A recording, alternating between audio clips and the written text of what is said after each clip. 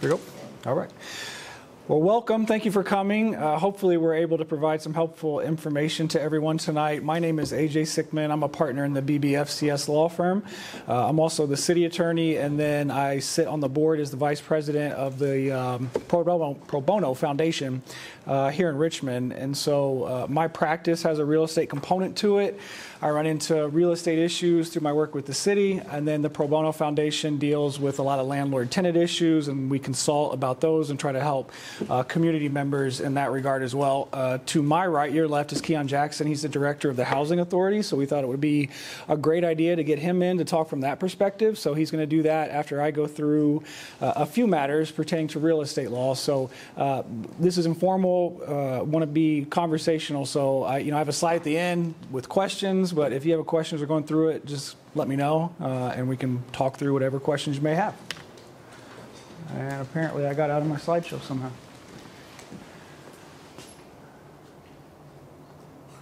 There we go.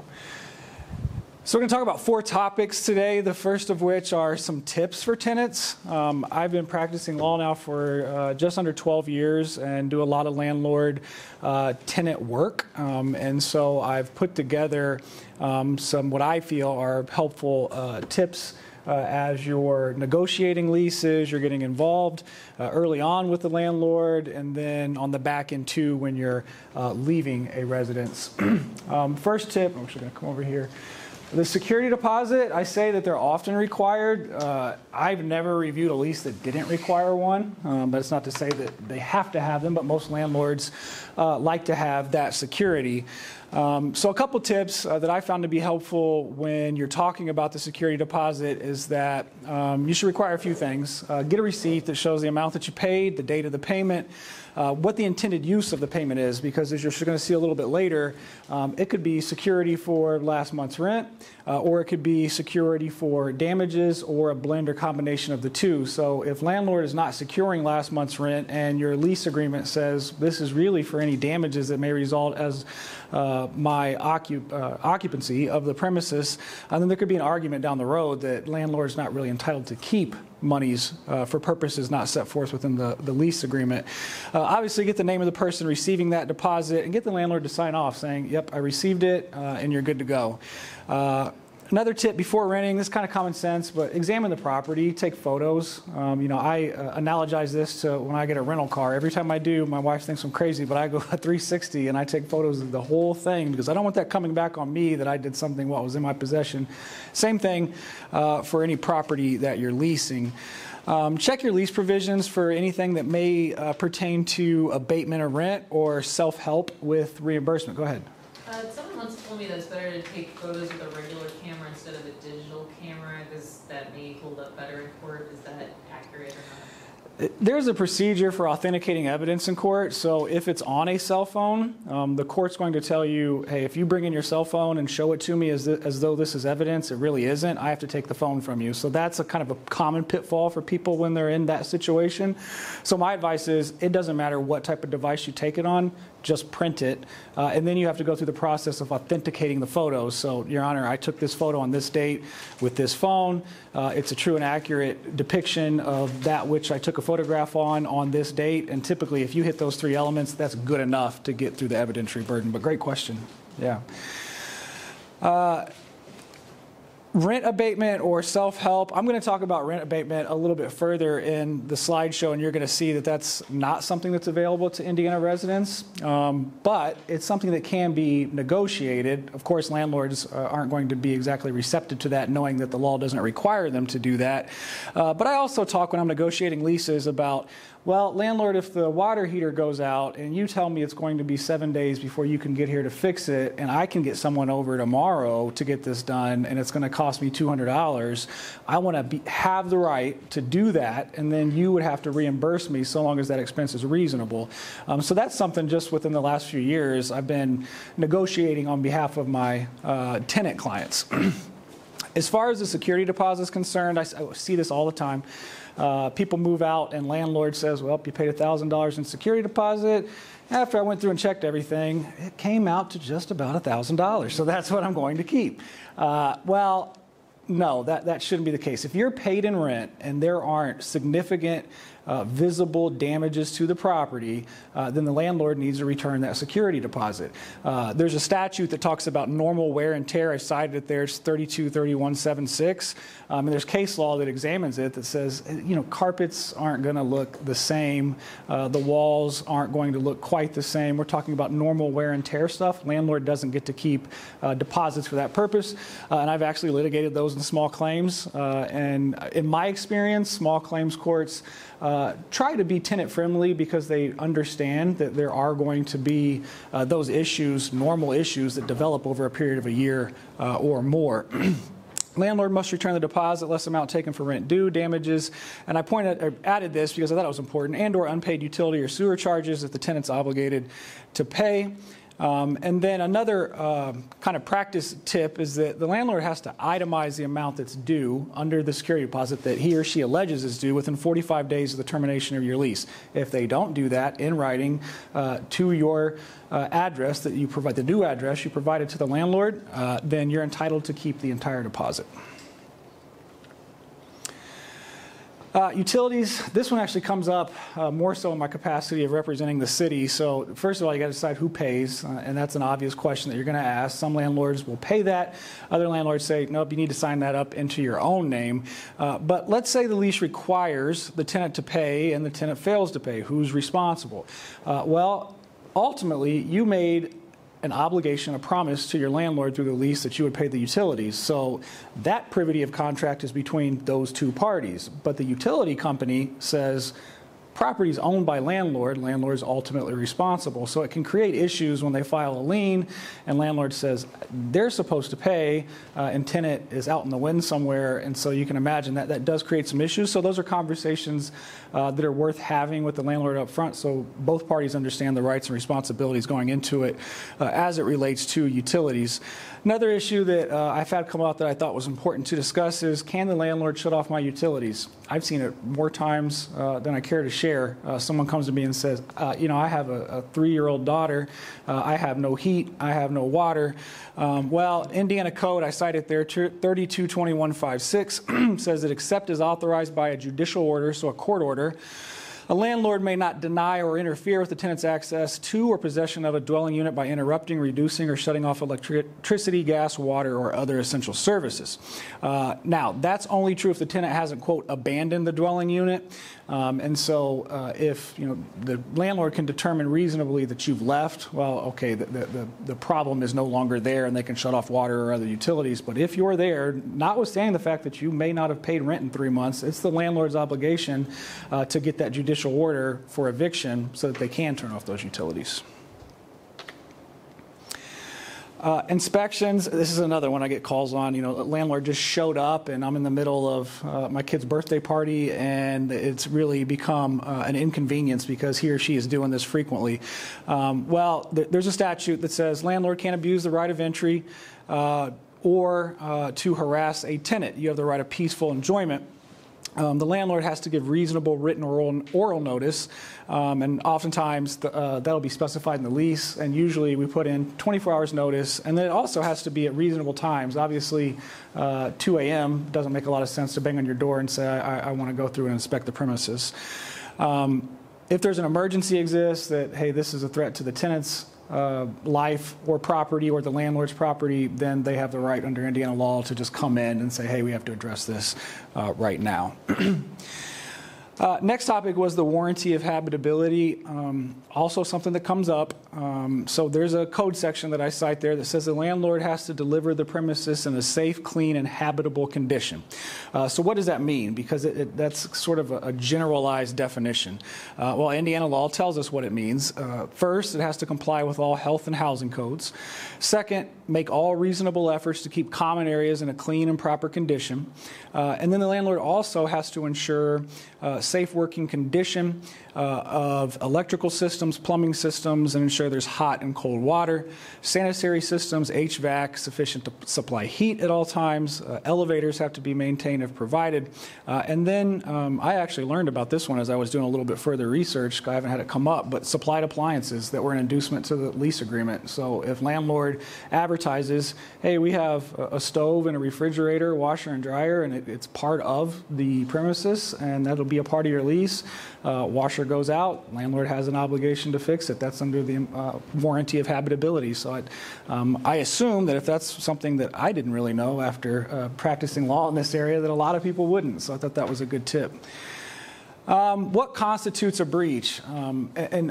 These are conversations, too, that I have a lot. I mean, when is that line crossed? And so litigation guides us. And so I found a video that I thought was helpful that kind of describes, if I can figure out how to play it. Maybe not. Well, I'll see if I can come back to it at the end, but essentially it was a town in Rhode Island, and there was an investigative reporter that did a piece, and they go through and they look at this apartment building and they describe all of the different violations that exist there. So we're not talking about, hey, paint chipping off the wall on the exterior, my carpet's not very nice, it kind of has an odor to it. That's not breaching the warranty of habitability. These are things like we find roaches everywhere and they won't bring in someone to address that problem. We have toilets that are broken. We were without heat for 3 days. Things that you need to reasonably have in place to live, right? Just at the bare minimum comfort level. And so this, and I'll get into another case in a moment, actually resulted in a lawsuit. And so I went to Indiana and I thought, well, let's see what's out there. And Keon's going to cringe at this because it was filed against the Housing Authority, but it was South Bend, not Richmond. Richmond does a great job. He's going to tell you about that in a minute. But this case was a group of plaintiffs that sued the Housing Authority of South Bend under the warranty of habitability. And then there were also some other legal principles that I thought were important as we're talking about housing law. So the Fair Housing Act, American with Disabilities Act, and there were also civil rights violations that they allege existed. So they sued and said, hey, they failed to meet the standards of habitability and peaceful enjoyment. And as I've kind of touched on earlier, these were things like broken and flooding toilets, roach infestations, broken AC, filthy carpet mold, open electrical sockets with exposed wires and dirty common areas. Additionally, the tenants were African American and had disabilities. And I don't think I touched on this in the next slide, but there was an elevator that they didn't maintain either, which caused them to have to traverse, I think, 6 flights of stairs to get to their apartment, which was really hard for the husband in this case. So as I said, they sued under these various acts, and they alleged economic loss, loss of quiet enjoyment, apprehension, fear, worry, humiliation, and physical and mental impact. And so I highlighted, this is the actual case, and so these are important concepts to remember, because if you find yourself in a situation in which you feel like maybe this warranty of habitability has been breached, it doesn't stop there. There are other legal concepts that are at play when you're in this context. So under the Fair Housing Act and the ADA, it says it's protect people with disabilities from discrimination by a public entity, which a housing authority is. It also provides no otherwise qualified individual with a disability in the United States shall solely by reason of his or her disability be excluded from the participation in or be denied the benefits of or be subjected to discrimination under any program or activity receiving federal financial assistance, which the Housing Authority did in that instance. ADA also talked about qualified individuals with a disability shall, by reason of that disability, be excluded from participation in or be denied the benefits, services, programs, or activities of any public entity, or shall not, rather. And then Fair Housing Act prohibits discrimination in housing on the basis of disability, and that they say it is illegal. And so that was the legal basis under which the plaintiffs brought their suit in the Smith case. And just to save you a little bit of time, I kind of summarized it. The defendant filed a motion to dismiss, said they didn't even state a claim, they shouldn't go to trial. Well, the federal court said, hey, these are cognizable claims, those deficiencies that I just talked about. And then there was a second component that's important for tenants to understand too. They said not only do they have a cognizable claim, they may not have pled this, they didn't say this, but we think there's a retaliation claim here as well. Because the landlord tried to evict these tenants after they started making complaints. So there was an underlying small claim eviction suit, and the plaintiff said, yeah, we're going to remove this from small claims and we're going to go to federal court and we're going to talk about our complaints there. And so the federal court said, yeah, retaliation could be at play here, definitely illegal. And so they allowed those claims to go forward. As I said, they also said that the warranty of habitability was breached. The court said, yeah, you have enough evidence there to move past that motion to dismiss as well. Also keep in mind, attorney's fees are prohibitive oftentimes to someone thinking that, hey, I can fight this. There has been an injustice here, but I don't have the resources to do it. Under that statute, you're entitled to reasonable attorney's fees if you're successful. And so the court made sure it noted that as well within its opinion. Evictions was the third topic, so I kind of want to talk about what happens. Yeah, go ahead. Is drug addiction considered a mental disability under the Smith law? Under the ADA, it can be considered a disability. Yep, and that analysis can get fairly complex with substances, whether it's drugs or alcohol. Now, under the Smith case, in terms of housing, I would have to look that up to find a particular case, but I know in the employment law realm, it's a topic of conversation. Yeah, good question. Yeah. In the state of Indiana, does a tenant ever have a right to withhold rent? I have a slide on that. The answer's no, but I'm going to talk to you about that further in just a minute. Rent, refusal or neglect to pay. If the tenant refuses or neglects when the rent's due, the landlord can terminate the lease with 10 days notice. And so that 10-day notice oftentimes isn't complied with by landlords, and so that's an argument that you can make. You didn't do that. In fact, the statute gives you a little form and says this is what it should look like for the landlords to give to you. Here, if it's a Wayne County property, the landlord is going to file it in the Wayne Superior Court 3 if the amount requested is less than $10,000. Court's going to schedule an initial hearing, and at that point, as the tenant, you're either going to admit that you're in violation of the lease and you're going to move out, or you're going to deny that. If you deny, court schedules an actual eviction hearing at a later date. And that's the point when you want to be prepared with evidence, whether it's documentary, witness. Usually it's documentary. It's either you paid the rent or you didn't, so hopefully you have some evidence of that payment and it just wasn't a cash transaction. But if the court orders the eviction, tenant's provided a reasonable period of time to vacate, and then the court schedules a damages hearing, and that is the point in time when the landlord tries to convince the court that he or she is entitled to damages and that the defendant should be paying money as a result of any damage that they caused to the real estate. I thought this was important, too, about abandoned property, because we've argued about this before. A landlord doesn't have liability for loss or damage to a tenant's personal property if it's been abandoned. And then there's some language about delivering that to a warehouseman, basically a storage facility. There's a procedure that they have to go through. You have a question? How do you, or how do they define abandonment? Like, do you have to be gone for a certain amount of time, or?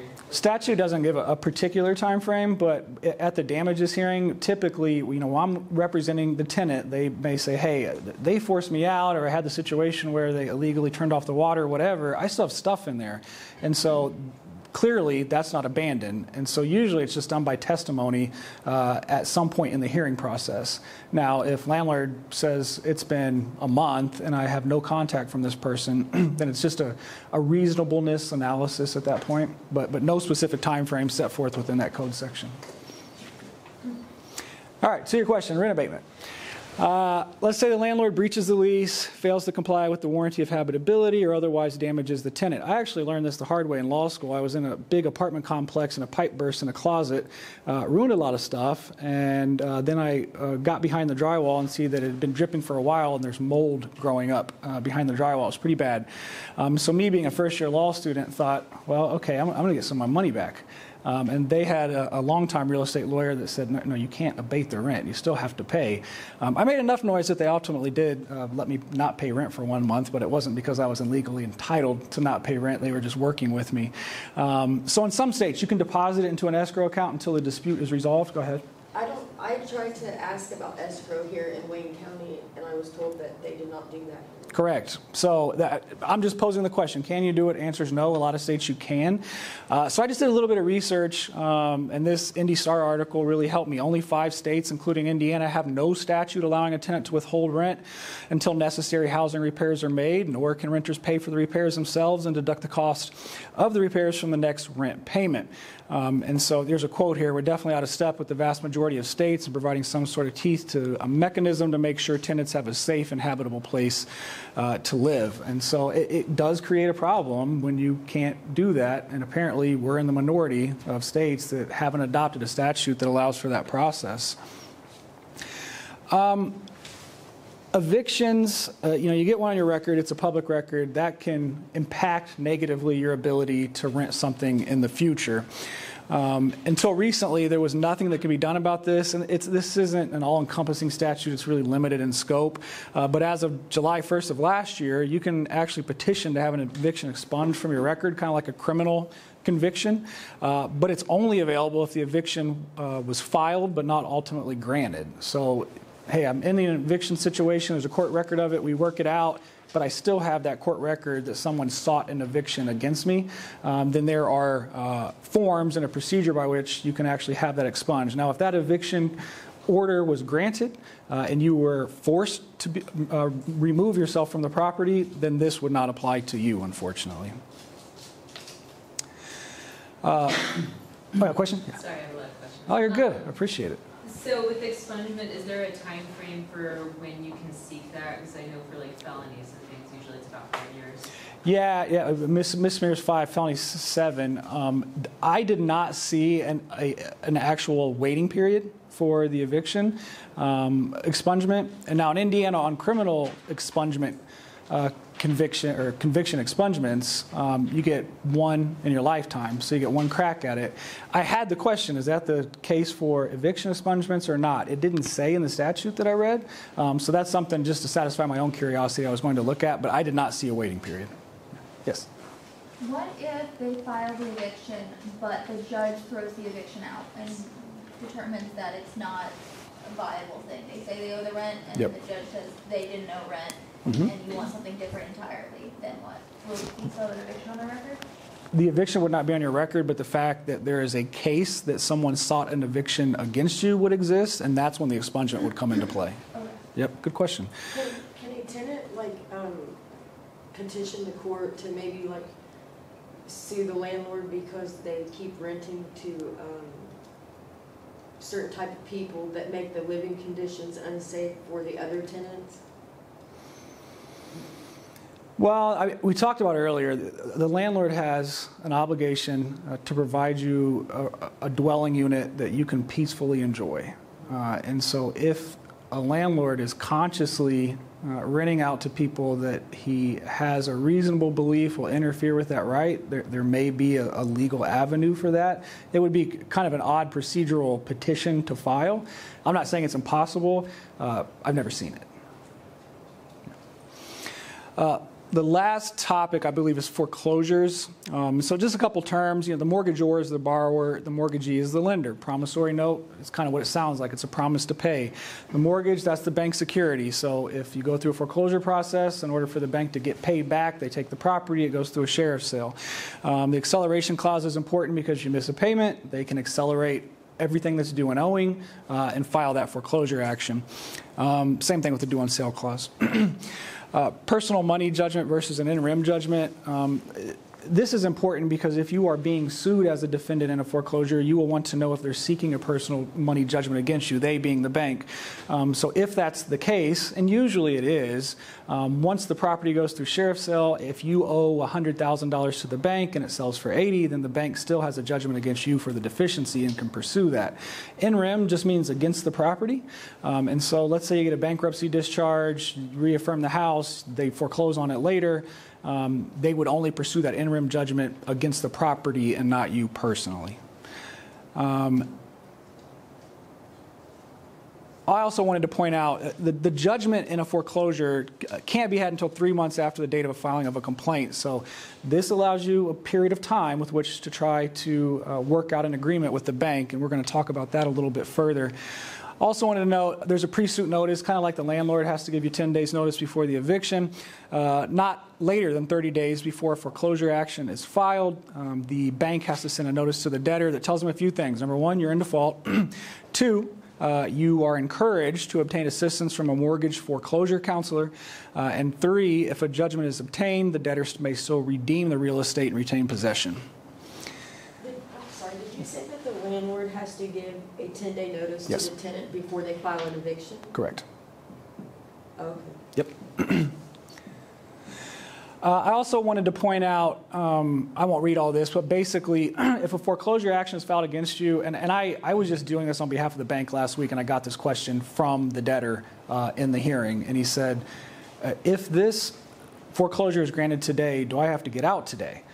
I said, no, you don't. And he said, well, how long do I have? Well, the answer is until the sheriff's sale occurs, and that can take some time.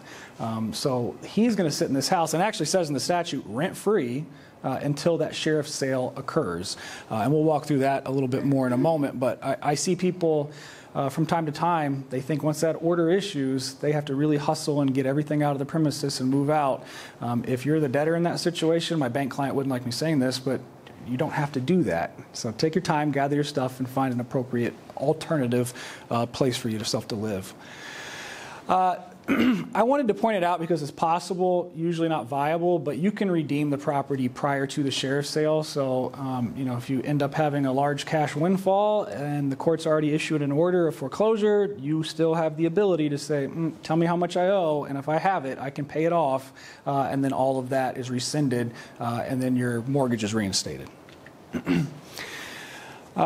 Did one of these last week too, settlement conference on behalf of the debtor. So there's a code section that says you can request a settlement conference with the court within 30 days. The bank has to assign a representative with authority to explore a foreclosure prevention agreement. And so there's different things that you can do to try to get out of that foreclosure scenario. You can ask for a temporary forbearance, a reduction of any arrearage, a reduction of the interest rate, so you could actually modify that. You can do a repayment plan, and that's usually where I find myself with the banks. Believe it or not, they don't want to foreclose on people. It's a financial detriment to them. They want to help you figure it out so that you can pay off that note all the way through to completion. A deed in lieu of foreclosure, those are fairly frequent. If there's not a lot of judgments that have attached to the property, or any in fact, then the bank can say, all right, we won't foreclose, which is a judgment on your record, which negatively impacts your credit. We'll do a deed in lieu of foreclosure. So you deed us your interest to the bank, and then we don't have to foreclose because we got it by simply having you execute that deed. This was a modification agreement that I did, and so real simple. I mean, we worked it out. We adjusted the interest rate. The debtor had time to catch up the missed payments, and to the best of my knowledge, this was caught up and has been paying fine for the last 3 or 4 years. So banks have an interest to try to make these things work. So keep that in mind if you find yourself in that situation. Nearing the end here, but I wanted to talk about real estate contracts because as lawyers, we do a lot of those. It's a promise to purchase it pursuant to a certain purchase price over a certain term according to a certain interest rate. A lot of times they'll have balloon payments, so it'll say, hey, you're going to pay this for 3 years, but then on this date, the full amount is going to become due and owing, and so at that point, the contract buyer has to go out and get a mortgage, but that allows them some time to kind of get their financial affairs in order to hopefully qualify when that time comes. Also, pay attention to the foreclosure threshold percentage. If there's not one in your real estate contract, Indiana, there's a case called Skinzel, and it's kind of around the 20% mark. And so I'm going to talk about that more because it's a little bit confusing. It's foreclosure versus rescission. Foreclosure is a more involved and lengthy process. So if I'm selling you a house on contract and you don't make payments, and I have to go through the foreclosure process, well, now there are the timelines, there are the protections built in for the buyer, and you're going to have a better chance of reinstating that in that context than you would in a rescission. So if it's a rescission action, then process is quicker. And you don't have those built-in protections. And so the way that they look at that, your contract hopefully addresses it. And if it says at the point in time that the debtor reaches 20% equity in the home, then the seller will have to go through foreclosure. So Indiana law is recognizing you've built some equity in this, and you have some interest in this now, and so you're going to get those foreclosure protections. If you're under that threshold, then it's a lot easier for the seller to rescind that and take the property back. Obviously, you want to negotiate that if you're negotiating the contract in a manner that's most favorable to you. But I've seen them where they're silent, and then we're relying on the case law to argue what is reasonable. Can we do foreclosure or can we do rescission? So something to keep in mind as you're negotiating those. So that timed out pretty well. Concludes it. Any questions about anything we've discussed or otherwise? I have a couple. Absolutely. Back to when the landlord shuts off utilities. Mm-hmm. That happens more than I think anybody would know. Yep. How do they fix that? What can a tenant do that's obviously not able to pay the rent or whatever? How can they get that fixed? I would start with the utility company first.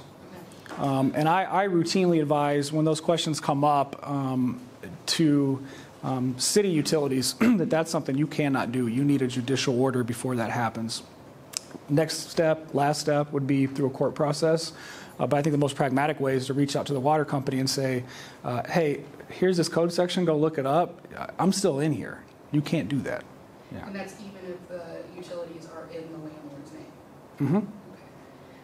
And then the other question I had was about supplied appliances. How long do they have to fix that problem after they're notified? Statute doesn't say. I mean, again, I think it's probably a reasonable misanalysis in that regard. And it depends on what the appliance is. You know, if we're trying to fix a heater that supplies heat to the house, well, and it's the winter time, we need to move pretty quickly. But if it's AC and it's November, you know, you're going to have more of a cushion there. But keep in mind that has to be set forth within the lease agreement and an inducement to get you to enter into the lease, which if it exists in the lease agreement, I think we can reasonably assume that it is. But then it becomes the landlord's obligation for those types of appliances. Fixtures and other things would be a different analysis when I'm talking about heat. Yeah. And are you willing to share your slides? Yeah, absolutely. Okay. So if you want to send them to me, and if anybody wants his slides, my card's by the door, feel free to email me and I can send them on to you, if that would be okay with you. Yeah. No problem. Yeah.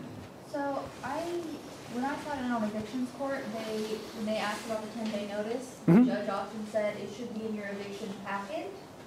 So does that mean when they give them the paperwork, that serves as their 10-day notice and their eviction? Because they often say they file it on the same time, and I get confused with that. Does the court give out a 10-day notice to people when they file? Yeah. The 10-day notice is usually posted or given to the tenant ahead of time. Okay. That's what I do. I don't. Files eviction. But you have, when you file eviction, you have to provide a copy of that to the courts for proof that you gave it. There you go. And so Yeah. you provide a copy for the courts and for the tenant. Statute says if the rent is payable in advance, the landlord's not required to give a 10-day notice. Right. Yeah. I'm glad that you pointed that out. Oh, So really? if the rent is due on the 1st of August and it's for the month of August, then there's not a need for a 10-day notice. Yeah. It's a good point. As just a matter of course, I always do it, but yeah, that's right. Yeah, I would do it too. Sorry, AJ, could you just repeat that, if you don't on the mic, what you just said? If rent is payable in advance, then the 10-day notice is not required. Yeah. Mm-hmm. Any other questions? All right. Thank you. I will turn it over to Keon. Well, once again, my name is Keon Jackson. I'm Executive Director, CEO for the Richmond Housing Authority. I don't have a fancy slideshow, but I'm going to touch on everything that AJ mentioned because he's on the attorney side of things and I'm on the housing landlord side of things for the Housing Authority. So I just want to point out one thing. This is our attorney for the Housing Authority here, Kurt Whitewater. So he can clarify some things if need be here. One thing I want to point out to you guys is we offer low-income public housing. We have a voucher program as well with 277 vouchers, and for our public housing, we have 304 public housing units. And what that means is we are the landlords of those 304 public housing units. And so we own and operate 4 developments around the city of Richmond, and we also have 12 single-family homes in the city of Richmond as well.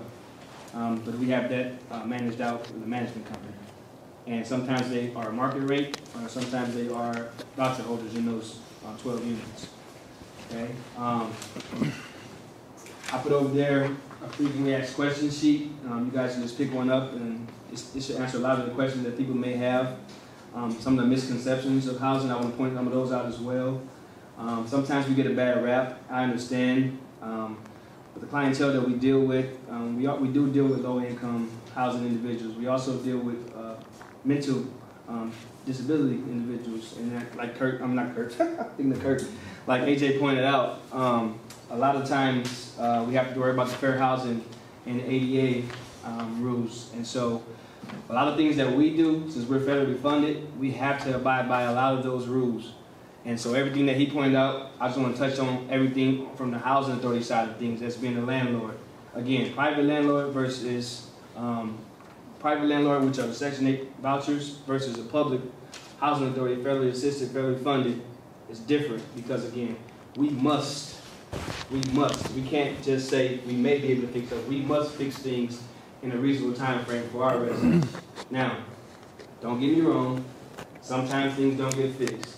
Sometimes the residents won't allow us to fix things, but we're responsible for fixing things. Now, I know we talked about sometimes infestations. We talked about poor, let's see, something ain't working, whatever, refrigerator, stove. We're required to fix those things. Now, when we rent out an apartment, rent out a house, rent out whatever it may be, we don't put infestation inside of units, right? We don't put roaches, we don't put mice, we don't put these things inside of a unit. However, we have to fix it. We have to make sure it is abated because we're responsible for that. Now, a resident will tell you that we ain't did anything to fix something. That's totally false. You know, her can tell you, I'm sure AJ can tell you, a lot of people can tell you that we've done everything that we can in any situation when it comes to. Oh, I'm sorry. That's okay. Are you hearing me okay? Okay.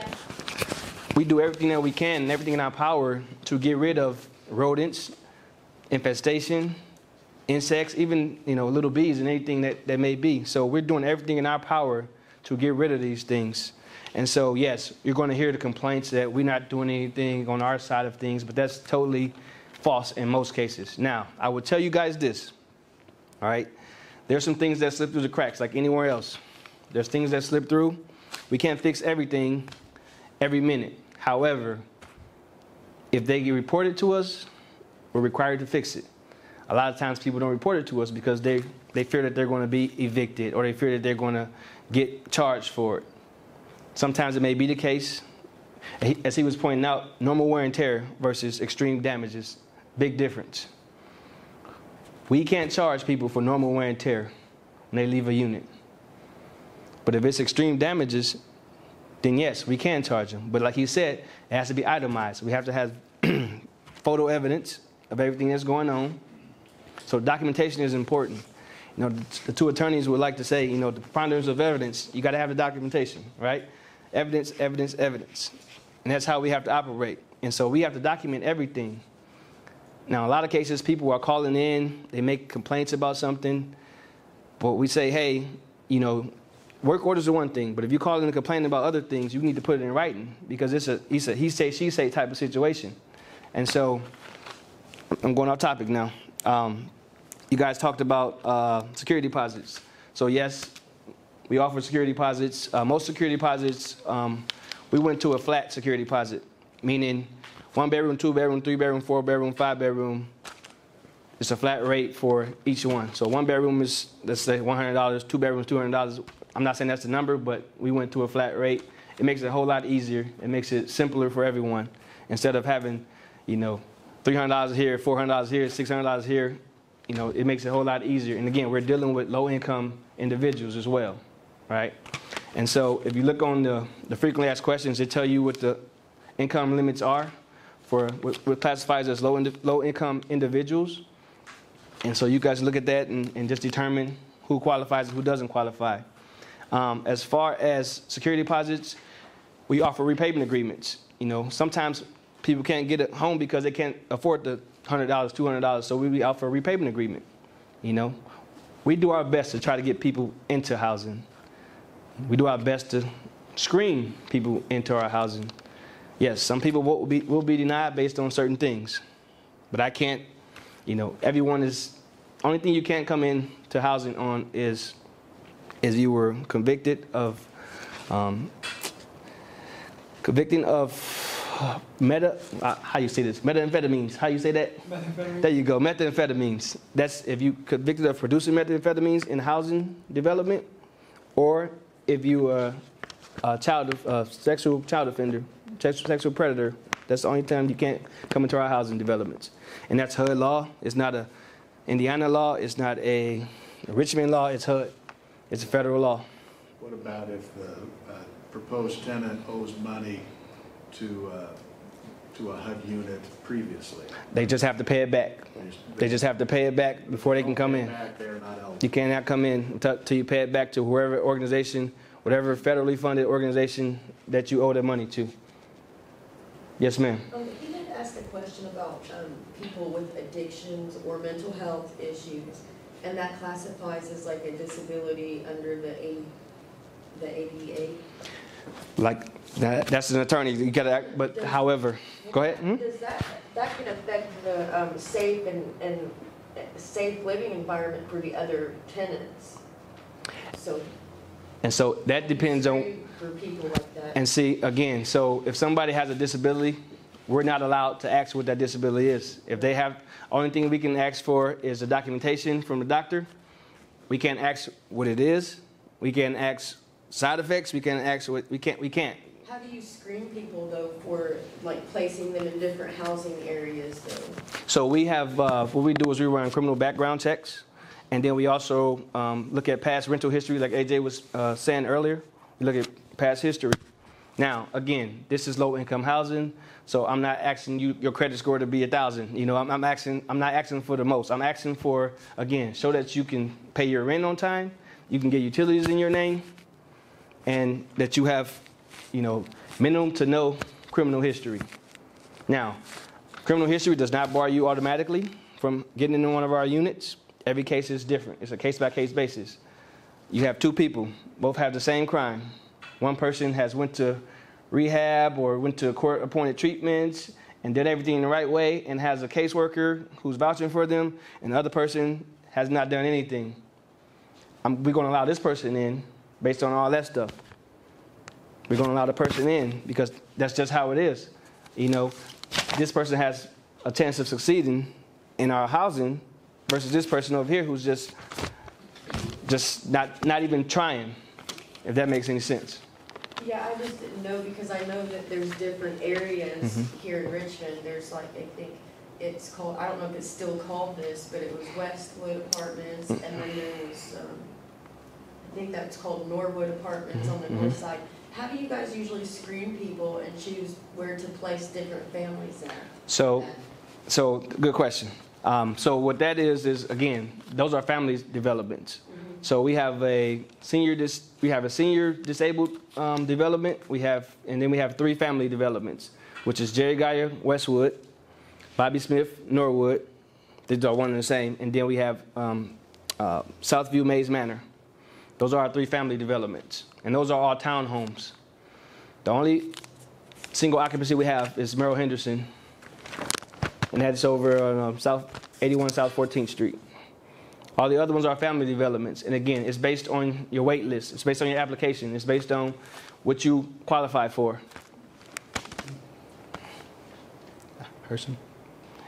Yes, ma'am. How long is the wait list? Okay, so is there a different wait list for senior disabled versus family then? There is not. However, you don't qualify. Senior disabled, you may not qualify for the same thing as a family because you may have children, multiple ages, depending on. But however, the wait list, there's no difference as far as the wait list because that's only a 1-bedroom, 0 to 1 bedroom at the senior disabled building versus the family sites are all 2, 3, or 4 bedrooms. So like if it's a senior disabled person or not even just a disabled person, they all have access to like elevators and stuff like that? Yes, ma'am. That goes back to that ADA, fair housing requirement. We are required by law, HUD requirements to 5% of our total units have to be ADA accessible. Now, sometimes we have more, sometimes we have, depending on the modifications that we may have to make, but at the minimum, 5% has to be ADA accessibility. Yes, ma'am. I thought you didn't qualify for HUD if you have an eviction on your record, or is it only for HUD homes if you get an eviction there? That's not necessarily true. It depends. And again, like I was mentioning earlier, if you had an eviction, but yet you went to classes, you did all this stuff, you working with people to get your credit score or you get your stuff back in, I'll choose you versus someone else with the same situation. So every case is different. It's a case-by-case thing. Yes, ma'am. Question about the Section 8 voucher Mhm. program. With that, are you guys still the landlord in that, or is it a private landlord? Does he still have, or does he or she still have to follow those regulations that you guys do with that program? That's a good question. We are not the landlords of the Section 8 voucher program. However, we go into a contract with the landlord. It's a contract between the landlord, the housing authority, and the housing urban development. So they're required, a lot of those things they're required to do as well. And if they're not doing it, then we can, pull the money from them, and then we can actually tell them, when I say pull the money, meaning we don't pay them until they fix the corrections that need to be done. However, in most cases, people don't report this stuff sometimes. And so, but we have a right to say, hey, we're holding your disbursement, your check deposit, whatever it may be, based on whatever's going on with the resident. But the tenant, though, never has a right to withhold rent from the landlord in the state of Indiana for any reason? So This would be a different scenario that he's talking about with Section 8, but outside of the scope of that context, yeah, there's no abatement. and you got to understand, the Housing Choice Voucher Program, those are private landlords. And so it's different than the stuff that we have to do. They can give them they can kick them out for a lot of different things that we can. It's so much harder on our side, on the public housing side, to say, hey, person is doing this, that, and the other. It just takes a lot more time on our end than it does with the. I don't know how long it takes for the public. Not the public housing, the Housing Choice Voucher side, the landlords. But they have a contract, and they have to abide by, HQS, which is housing quality standards as well, when they enter into that contract. Any other questions? Comments? Yes, ma'am. Yes, ma'am.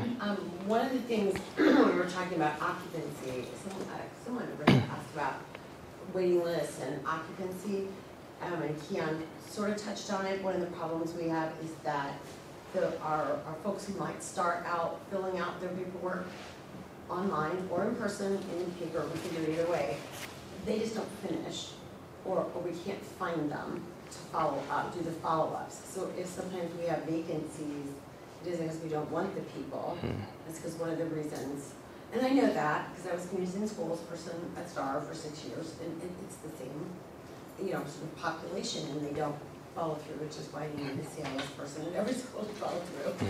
So for the kids, and I do that, but we can't make people finish their applications or come up with the items that they need to come up with. And I have to say the new online thing, which we have because of this man, is fantastic. So it is accessible, and we have people downtown who are, or at our place, which is basically downtown, who will help if the person needs help. But they often are folks, for a variety of reasons, which is the thing I saw at my job, was that something stops them. There's a part of their life that stops them, and they don't finish through, and then they could have gotten a place. That's kind of on them. So you sort of touched on, there's complaints, there's this, well, just finish your application. Well, I'll do you one better. This week we had 30 individuals that were supposed to come in to do a briefing, meaning we've called them, we've pulled their name to come in and get housed. They're supposed to come in and meet with the public housing director. Out of those 30 people that came in, 6 came in this week. 6 out of 30 came in. I mean, we've pulled them, they filled out the application already. We pulled them to come in to finish the paperwork and everything that they needed to finish, and only 6 showed up out of 30. Now, again, we can't make people come in. Our list remains open. The list is open. We have housing opportunities. It may take up to 30 days to process the application, but however, once we do process it and we call the people in to come in and fill out the paperwork or come in to meet and provide the information, it's information that you have to bring in. It's birth certificates, social security cards, proof of income, whatever it may be, but 30 versus 6. I know sometimes it's hard to get the information in, but that's what, we're going to be working on, getting the resources together I also want to point out Lindsay in the crowd too. She's our family self-sufficiency coordinator. So she's working with those individuals, helping them get those stuff, and helping them get those things together in a lot of cases. I had a question. Once a person qualifies for Section 8, and is it the person's responsibility to find a Section 8 landlord, or does the housing authority find a Section 8 suitable landlord for that tenant? I would say yes on both, because it's the person's responsibility to find their own housing. However, we have a list of landlords that are already currently administering vouchers and who have a good success, that we point them in a direction. Now, we can't force anybody to go anywhere, so they can find their own house, but it's their responsibility. We just try to help them as best as we can. And is there a time period that they have to find housing? 90 days. 90 days. They have 90 days to find an apartment? to find an apartment. Once they are issued a voucher, they have 90 days. Now, sometimes we extend the vouchers for 30 or 60 days, depending on situations. Typically, we don't want to do that, but we will, because again, we understand around Richmond there is not a lot of housing opportunities. So we're trying to do the best that we can to give them success. Yes, ma'am. Sorry, No, you're fine. so if somebody like has zero income, like they're waiting on their SSI or SSDI, how does that work with, I mean, how would they be able to pay rent or pay the deposit or anything like that? So- This is what I'm- So when you come in and when we call you in, do your intake, all that stuff, you bring that information in. You may not have it yet, but you may have the letter saying you're going to be getting it, or you may know you're going to get it. It's all calculated. So you pay your rent based on your income. And your income, it'll either be 30% of your gross income, or it'll be a flat rent. It'll be 10% or something. I don't know the exact number, but that's not my forte, but it's one of the two. Is there, So it is possible that. Yes. It's all based on your income. So you will never pay more than 30% of your gross income. You will never pay more when you're in housing. so if your name comes up and you still don't have like the income coming in, is there like a minimum threshold of how much you need to be making in order to actually enter into housing with the housing authority? Yep. Right here on this paper, at least. Yeah. Okay, we'll look at that. But yeah, they are. So for public housing and for the Housing Choice Voucher Program, the income limits are on here, and it goes by individual size, family size. So if it's one person, two person, three persons, so on, it goes by that size. So it has your minimum income limits on both programs here. The only thing I want to point out a couple of things in case you guys take this home and think that so one thing is the approval. So once you get approved, you'll be notified to view an apartment. Other one is it takes up to 30 days to process the application. And the other one is depending on the HACR development, we're determining what utilities you would pay. Those are the only 3 updates that I have for that slide right now, for that frequently asked questions. So you said that the wait time varies, but I've heard it takes like sometimes over 2 years for people to get into housing. Is that correct? That is not correct on the public housing side. Now, on the Housing Choice Voucher side, that's possible because, again, you got to understand the Housing Choice Voucher, that's like a golden ticket a lot of times because you can use that and go anywhere in the country, not just here in Richmond. But you have to stay in Richmond for at least that first year, and then you can go anywhere. You can port it out to any city that has housing that will accept you to come in. So a lot of people don't really come off of that program unless they either, God forbid, they pass away, they make too much money, or they just want to be done with the program, or they get terminated for illegal stuff. That happens a lot. So let me take that back. That does happen very often. If there's no escrow service in this county, then what else is there?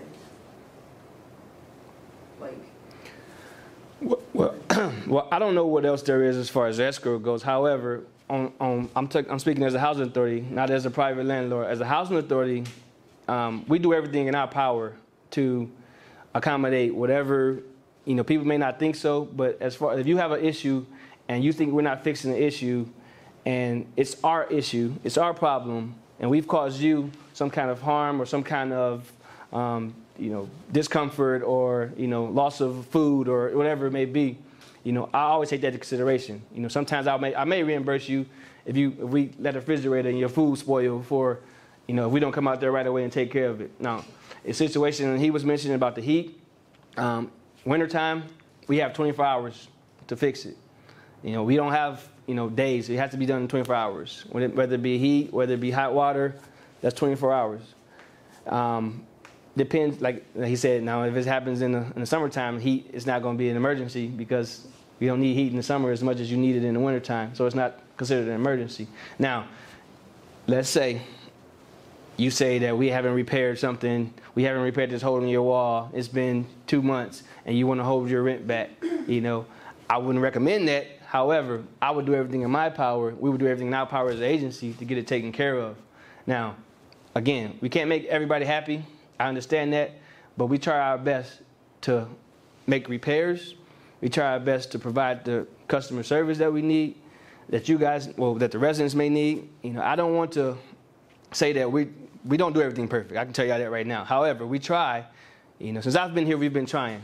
A lot of the housing that we have, it was in bad shape when I got here, and I think we've turned over about 80 or so apartments since I've been here. And again, we modernize those apartments. We update the fixtures, update the flooring, update the utilities, light fixtures. We do all that stuff. I'm not the appliances and light fixtures and all that things. So we're trying to modernize public housing and make it so that people would want to be in these homes and take care of these homes.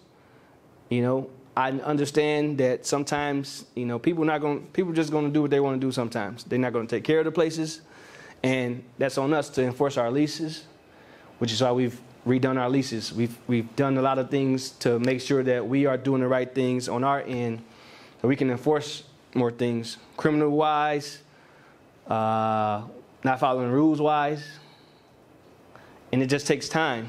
It doesn't happen overnight because the problems didn't happen overnight either. It happened over time. And I've been telling everybody who will listen that we're changing the face here in Richmond of public housing. Yes, we've had some things happen recently, but again, that can happen anywhere. Unfortunately, that happened here. I feel bad that those things happen, but at the same time, we have to move past that. We're not law enforcement. I just want to point that out to everybody. Our agency is not law enforcement. You have to call the police if there's something criminal going on, if things happen. We're not an assisted living facility either. People live there voluntarily. People live there because they need to live there. People live there because they have nowhere else to live. So we can't force people to stay. We can't force people to go into assisted living, or we can't nursing homes or things like that. Now, their family may be able to do that, but we can't do that as a housing agency. All right? So those are the things that I wanted to point out to you guys, And again, we don't have emergency housing. We don't have emergency housing. We have options. We don't have emergency housing, though. Yes, ma'am. I actually have a question for you. So code enforcement at no time came up in your presentation. Let's say I'm a tenant and I have a massive hole in my floor.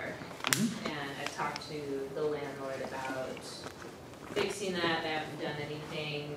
Kind of what steps should I as a tenant take to kind of bring this along? And also, like, my understanding too, there's a lot of folks in town that are concerned about making reports about code enforcement violations for fear of getting blacklisted from other housing.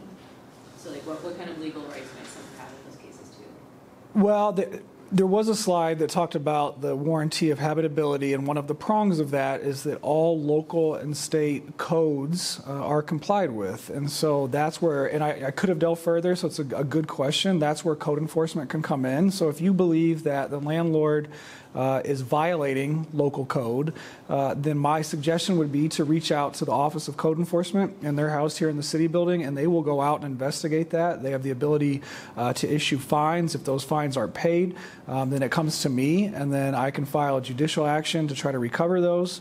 There's also the ability to seek even injunctive relief. Hey, court. This is such a pervasive and palpable problem that we need not only monetary fines to try to spur some remedial efforts, but we need a judge to sign off and say, you will fix this because it's a health and safety hazard. How often does it get to that, though? Does it sound, from talking to social service providers, Yeah. it seems like there's a lot of violations and maybe code enforcement doesn't have the teeth it needs. I think that it has the teeth that it needs. The problem is that I guess if you sought that type of injunctive relief on every single problem, then you'd probably have to expand that department times 10, and you'd have to expand mine in an equal manner probably. Wish we had resources to do that for every single violation. If we did, then maybe it would look different, but I can tell you they do their level best to identify and then enforce the code violations. There was a second part to your question, which is if I report that, do I get blacklisted? I would adamantly say that that's not happening. Now, maybe if a landlord finds out and there's like a secret society where they get together and they talk about who makes reports, I have no control over that. But certainly from the government's perspective, that information is not shared with other potential landlords. Can I touch on that one piece of that? One thing about that is we talked about if someone reports something. So we've had the health department called on us. You know, we've had things like that happen. But again, like I was telling you guys before, we don't bring these problems in. When they first moved there, those problems don't exist. And so, but however, we try our best to get rid of these issues.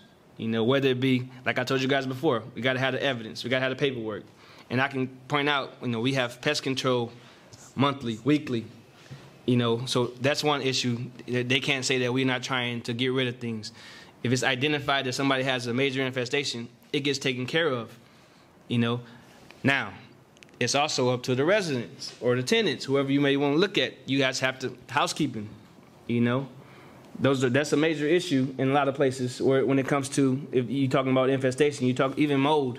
You know, mold sometimes is because, you know, and God forbid, it's a cleaning issue sometimes. It's not just, you know, people also say black mold is that, it's a cleaning issue a lot of times. Or it's a ventilation issue where you're just letting a fan not run in there when you're taking a shower. You just got the hot water running and steam just going everywhere. Over time, that builds up and it's going to present mold because that's just what it does. Now, again, sometimes residents don't let us in to fix things either because either they got unauthorized pets in, they don't want us to find out about, they don't want us to see the way that the unit is in disrepair a lot of times. And so once we find these things out, they think that they're going to get in trouble. Yeah, they will, based on their lease. However, it's our responsibility to fix these things. And then they want to go and, again, report us to somewhere when they're not giving us the opportunity to fix these things. I can guarantee you this. If someone says that we're not trying to fix things or we are not, you know, doing our best to try to do things, I would say I disagree adamantly because, again, you know, since I've been here, you know, I've seen the worst. And so I know what it looks like and I know, you know, how it operates. But, again, we're trying to change the face. We're trying to change these things. And that means giving us the opportunity to actually fix these things. Yes, ma'am. I have a question. Yes, ma'am. Can I take 30 seconds to tell the folks about FSS? Oh, I don't know. Can she? Yeah, Cool. sure. If you want to go up and you just need to put the mic on. Oh, that's great. You want to sit? I'm good, probably. Let's just see how to put this thing on without breaking You it. see the blue light facing up. It's a clip. I might just hold it, You can hold it. if that's yeah. okay. Yeah. So we've talked a lot about the Housing Authority. Richmond has not had a family self-sufficiency program before. That's a program run through the Housing Authority. I've been hired to build it and make it happen. That's sponsored by HUD. It's entirely federally funded, and they exist all over the country.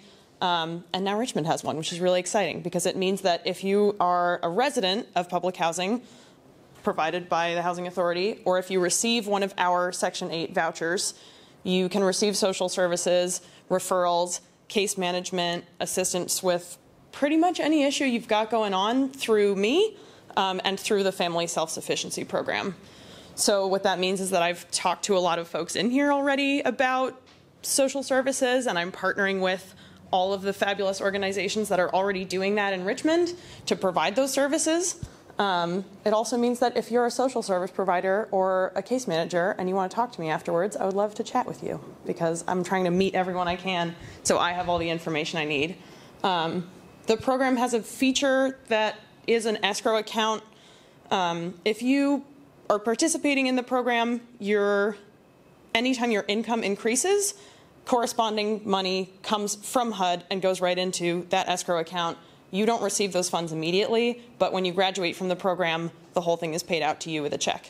So there's free money involved, basically, is how I put it to clients, and there's case management involved, so those are the pros, and the cons are that you have to sign some paperwork and show up to a couple meetings. So I'm in the process of doing outreach both with social service providers and our residents right now, and if you want to talk to me about helping me get the word out, I would also appreciate that. What constitutes as a family?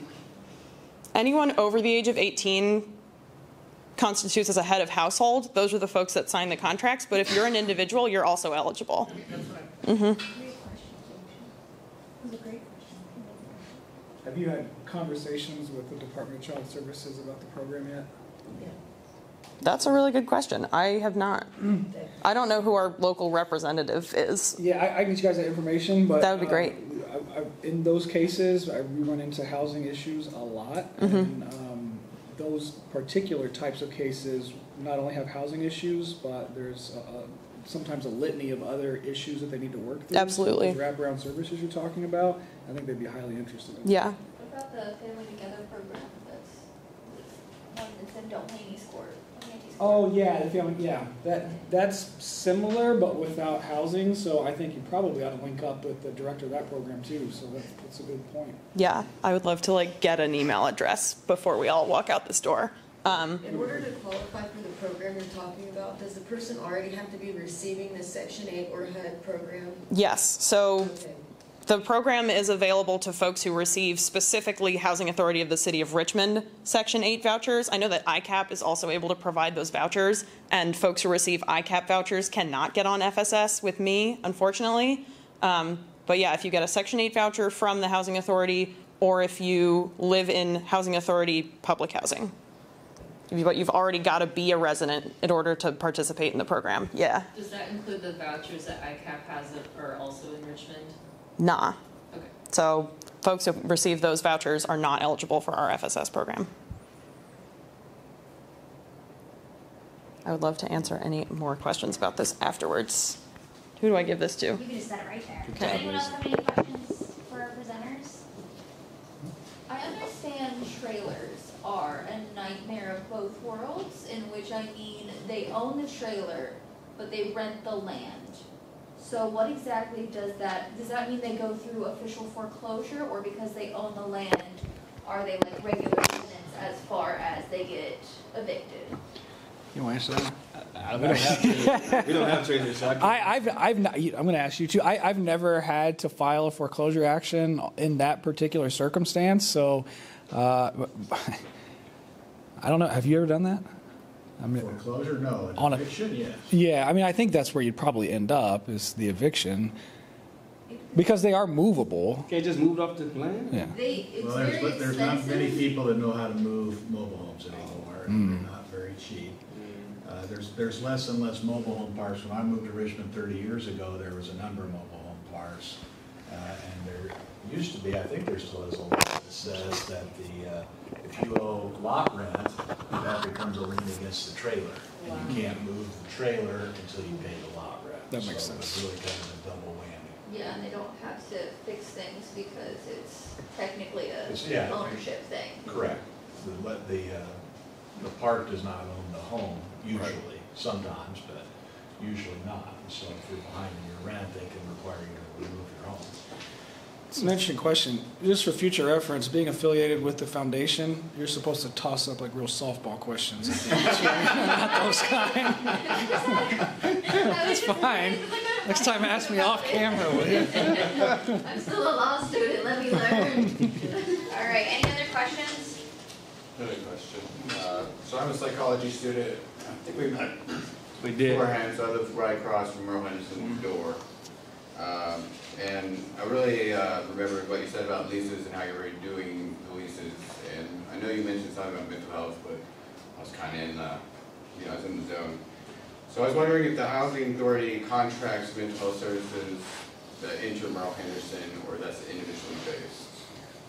We don't contract any services out. However, we are in process of trying to partner with Meridian and Centerstone to provide services there on a regular basis, because a number of our residents do have contacts or caseworkers with those two centers. So we're trying to have a better partnership where we can get services there more frequently to those individuals who may need it and don't have it, and then the ones who do have it already, just more frequent visits. So. Do you think it would be unethical if you partnered with someone like the FSA to put like a, I don't know, mentor tracking thing into the lease where they can be like, hey, I want to sign this where I have assistance to take me to where I need to go, where someone is tracking whether I'm actually going to these appointments or I'm meeting with the people that I'm supposed to be meeting with, like some kind of mentor system in there that just kind of follows them to make sure they do it. It's like the military. So as a sergeant in the military, I had to track all my privates and everything they did, and if they didn't go to an appointment, I was called before they could tell me. So I was just wondering if you thought it was unethical or a possibility to include mental health assistance mentor program inside the lease that would then help the residents not only go to their programs or assistance, but have someone that actually is there to be like, hey, you missed this, why did you miss this? Mm-hmm. Is it unethical? I don't think it's unethical. However, we can't do that in our leases because, again, federal funded program, remember, so we can only put so much in our lease. So that I know we can't put that in specific in our lease. However, we can try, like I said, she's providing assistance to help them get all the services that they may need currently. I'm not saying she's going to get everyone and everybody. However, we have options that we can try to get those services to them. I just can't put it in their lease because that I just can't put it in their lease. Hey, good try though. I mean, voluntary box check. Now, because her program is strictly voluntary, and so we can't require them to do it. They can sign up and then quit if they want, but it's just beneficial for them to stay in it and get the services that they would need. It's strictly voluntary, and I kind of want to highlight that what you're describing is essentially kind of case management, right? Of like, you don't go to your appointment, I find out about it, I encourage you, you should go. What prevented you from going? Was it a transportation issue? Did you not get enough sleep last night because the neighbors were making too much noise? Is there something else I can help with in there? So the Family Self-Sufficiency Coordinator, does kind of some of that work, but again, the participation in that program is totally voluntary.